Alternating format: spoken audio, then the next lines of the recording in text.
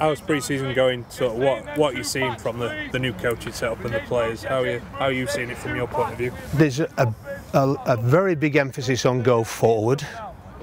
You would be amazed at how in this modern game so much emphasis is on getting the structure right, getting the positioning right, and that sometimes promotes side-to-side rugby.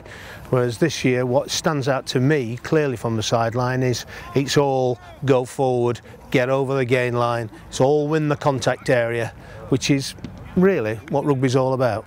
The forwards particularly are feeling it cranking up. They've done first live scrummaging tonight. We perhaps would have liked to have done that a little bit earlier, but it's just, you know, you need the front row players there. We've took a couple of injuries already, but that in this modern game is to be expected. And are you pleased with sort of the players that you brought in? Oh yeah, I mean, so far everything's looking well, but of course, you know, you only really know when the bullets fire. But no, we're confident that the player selection is correct. We're confident that the boys are doing the work, and you know, fingers crossed, we should get the rewards. And are you optimistic then going into the new season? Yeah, quietly optimistic.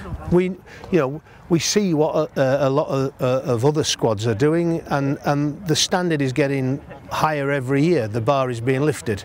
I think I've seen enough to know that we'll be appreciably stronger than last year, but I also believe lots of other squads will be as well. So, you know, who knows? We're doing as much as we can, and we are quietly confident. Yeah.